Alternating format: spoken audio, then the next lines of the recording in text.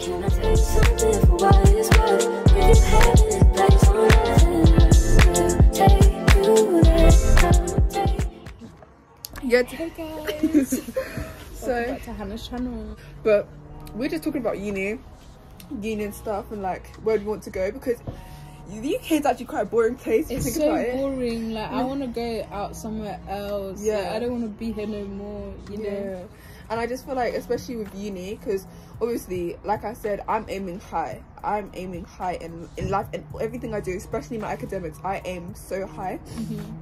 So for me, I want to get into one of the top 4 I want to do, or like, and I feel like a lot of the unis here don't really give you that. Yeah, like I have to go to a Russell group. I have to. If I don't get into a Russell group, I don't even know. I think I'd like maybe take a gap here and then try again, because I have faith that I will get into one. But like, I just feel like if I don't go to a Russell group, then where? You know what I mean?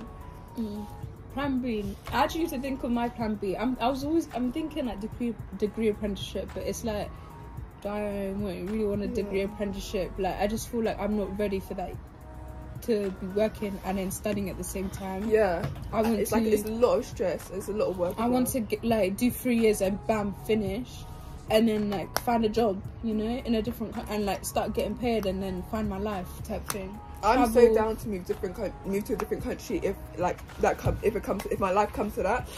Would you move to Italy? Because like no, family there. I want to experience the world. I definitely want to travel.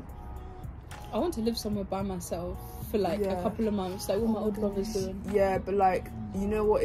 This world is actually a very scary place. You know that video Rami sent us yesterday, about sex trafficking and how these girls are sex. I literally saw another video like that, like this morning, and I was gonna send it to the group chat, but I thought, let me not. And it's so scary, like especially for women. It's so dangerous living by yourself, and then even moving to a different country. That's what gets me. Like, I want to travel. Same. Especially that Europe tour. I've been talking about doing a Europe tour, like after A-levels, the summer after. I want to do a Europe tour, like each weekend I'm in somewhere else. Like one weekend I'm in Germany, the next weekend I'm in Italy, next I'm in like, I don't even know, Sweden. Oh yeah. Poland. Like, yeah, Germany, I want to explore, Norway, like, all of the UK isn't it, and the UK isn't like the whole world. And I've even been considering doing a master's in America, because like, just to experience and see what it's like. I'm so down to move to a different country, and when I'm older, if I feel like my life comes to that. But it's nice to be in a new environment, and then you can compare it to, and then see which one's like, especially while you're young, you know what I mean? Yeah, exactly. Like, you have that freedom. You don't have no kids. You don't have like anything holding you down. You should go and explore the world. That's how I feel about it. But I'm getting really far ahead of myself, because we've got to get through sixth form first. No, because Bree even told me yesterday, you have 1 year left. No, you can do it. I said 1 year. Like, it doesn't seem real. No, because it's sixth form is really, really quick compared to GCSEs. Because in our school we started in year 9, so you were doing it for 1, 2, 3 years. Our GCSEs here we're doing it for 2, and it seems to go so quick. Even already almost a year, already almost like a quarter of our way through our whole sixth form experience, and it just seems like the coming year and coming month is going to go so quickly. This time next year we should have our uni applications ready. They already because the deadline is like in a couple of days, literally. So they need to be ready and put up, and then like what's it called? We would have gone to visit uni. We would have gone to visit uni. That's what we're going to be doing in a few months. We're going to go visit uni, go to these open days and everything, and then in a year, in a couple months, we'll be going to uni. We'll be 18 and we'll be going to uni. I'm turning 18 in a year. You're turning 18 in a year. That's crazy. Some people are turning 18 this year. No, that's what gets me. Just life in general. It's going too quick. It's going so quick. Like in 5 years' time, we would have finished. Majority would have finished education, starting their life. You know, getting married, having kids. Like, you see, like life is actually very short. You know, but hey, we need to enjoy it while we still can, especially while we're in our youth. Yeah. I remember when I was younger thinking I want to grow up so bad. Now I want to be younger, because then I won't have the stress of school. And exactly. We're just gonna think this again when we're in 10 years' time. I wish we were go back and enjoy it. That's one of the reasons I don't like it. I don't like the feeling of school just drowning me and taking over my whole life, because I think about how this you never get to be a child again. And being a child is only like a third, not even a third, like it's not a big portion of your life being a child. I'm still a child. I would still consider myself a child because I'm not 18. Same. No, because I am, like, I've experienced nothing of this world. I'm innocent to like the darkness of this world. And I want to like just experience things while I'm still young. I want to live my life as a child, and that's one of the reasons I don't like school just coming and interfering with that. I feel like school takes so much of my time, energy, and just gives me so much stress. Exactly. When I shouldn't be feeling like this at such a young age. The education system, it's just like, it does too. I understand they're trying to make us, prepare us for the world and like the economy, but they're not. If you really and truly think about it, they're not really. It's just like they're not really preparing us for the wider world. It's just they're prepping us for, like, so we can be helpful in the economy. Yeah. This is why I prefer A-levels in some type of way, because GCSEs, I feel like I've been taught anything, bro. Anything. No, like, it's so the useless type of stuff. Like, for example, I know you take chemistry, but tell me what I was ever going to do with electrolysis. You know we don't learn it in A-levels. Do you know? Good, because I was useless. No, I don't think you do, actually. No, I don't think you do, actually. And now I'm actually seeing, like, once you take it up to 18, it's in the maths. Oh, that's a bit I wouldn't stupid. mind that, though. You wouldn't mind that? I wouldn't mind in maths, like, yeah, I wouldn't mind it. But, like, you see me, I'm not doing it, though. It's the younger years that are doing it, so, yeah. Maths is very, very beneficial, but the thing is, yeah, you know, maths looks very good to uni, like maths A-level. So if everyone starts taking it, that means it doesn't look that good. So then people are going to have to start taking further maths. So further maths is actually crazy. Maths A-level is crazy enough. You didn't even do it for GCSE, so you don't have, like, the little, like, further glimpse. maths? Yeah. Further maths, yeah. I remember someone showed me, like, a question from further maths paper, GCSE paper. Saying, you know how in simultaneous equations you get 2? Yeah. I saw 3. I said, I don't know how you're supposed to do that. Like, it just comes to, like, is that science or is that actually maths? Like, yeah, it's actually crazy. But I definitely want to experience the world. That's why I want to definitely try as many things as I can this year, and really just get out into the world. I don't like the idea of just always being on my phone, always scrolling, and there's a whole world out there to explore. There's so many things I haven't tried, and like just being on my phone. That's why when I see my sister just scrolling on her phone, I'm like, Lizzie, get out, go read a book. I'm not telling her this just to be annoying. This is what she doesn't get. I'm not telling her this to just be annoying. I'm telling her because I want her to go and experience things. And I know it's hypocritical of me to sometimes say that, because a lot of the time it seems that I'm scrolling on my phone. But a lot of the time, like when I'm scrolling on my phone, I'm scrolling for like a reason. Exactly. I need inspiration for my social media.